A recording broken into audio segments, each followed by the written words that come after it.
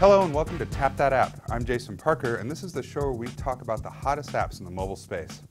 Just about everyone who has a smartphone knows about Rovio's Angry Birds, the game where you slingshot birds to destroy structures and try to take out the mean old pigs. The game has enjoyed huge success at the iTunes App Store, sitting in the top 10 of the paid apps category ever since its launch in 2009. Today, Rovio released Angry Birds Space, a game that takes the same winning concept but adds interesting twists with gravity fields, asteroids, and new birds to experiment with in an entirely outer space environment. The game starts you off easy, so you can get used to the new concept of gravity fields.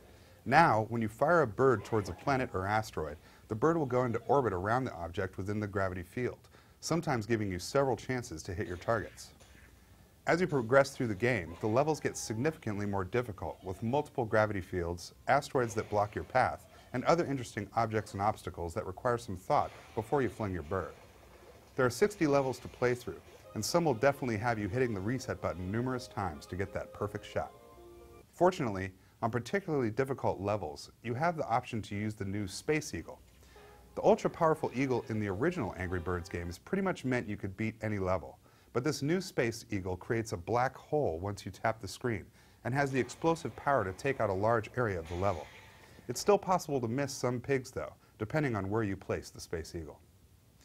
Just like the original Angry Birds, you can get up to 3 stars based on how efficiently you can take out all the pigs, so it's still important to try to get them all in one shot. Another new addition comes in the form of bonus levels that are a nod to classic video games. Hitting a randomly placed hidden golden egg asteroid causes a wormhole that sends you to a special level. The level I encountered seemed to resemble classic Super Mario games. Once cleared, you'll take the wormhole right back to where you left off. It's important to note that unlike spin-offs Angry Birds Rio and Angry Birds Seasons, while fun, were mostly about putting a new theme and some extra levels on the original. Angry Birds Space is a completely new game. With new birds, new levels to figure out, and some secret levels you can warp to, it's easy to recommend everyone tap this app immediately. Angry Birds Space goes for 99 cents for the phone versions on both iOS and Android, and $2.99 for the HD version on both as well. That's it for today's show. If you have any suggestions you would like me to try, send them to my Twitter account at jparkercnet.